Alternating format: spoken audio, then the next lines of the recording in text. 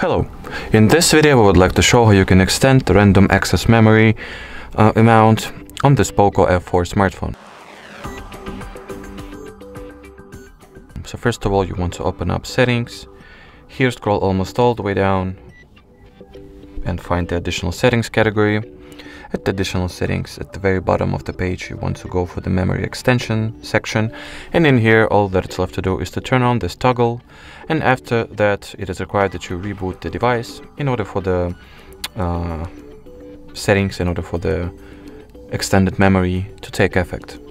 So once your smartphone gets restarted, that will effectively mean that you have successfully extended the RAM on this device.